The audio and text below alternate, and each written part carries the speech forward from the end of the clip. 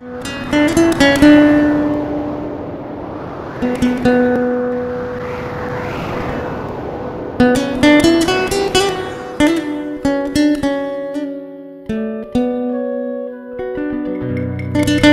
the release of The Endless Summer in 1964, the idea of traveling any distance necessary to find good waves was planted in the minds of surfers.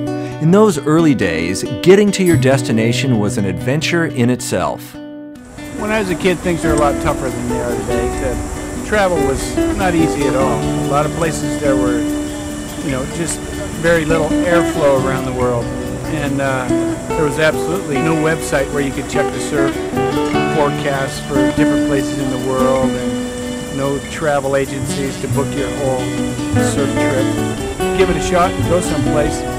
Spend all your money and all your time to get there, and there's not much yet. Today, surf travel has become much easier, and surfers are still willing to pack up everything and travel to the far corners of the world in search of that perfect wave. But what's amazing is that Robert and I have traveled around the world our entire lives and have come to realize that perfect waves are closer to home than you think.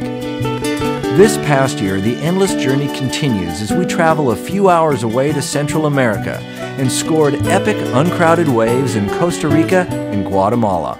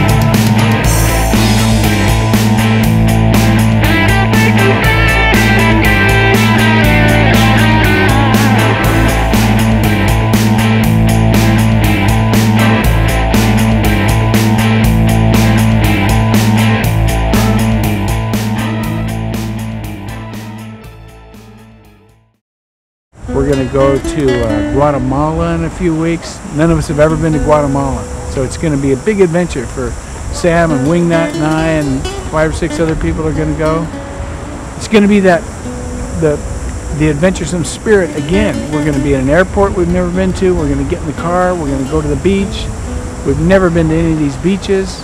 We're going to check it out. And God, I've been doing it for 55 years, and I'm still apprehensive about Guatemala. I can't wait.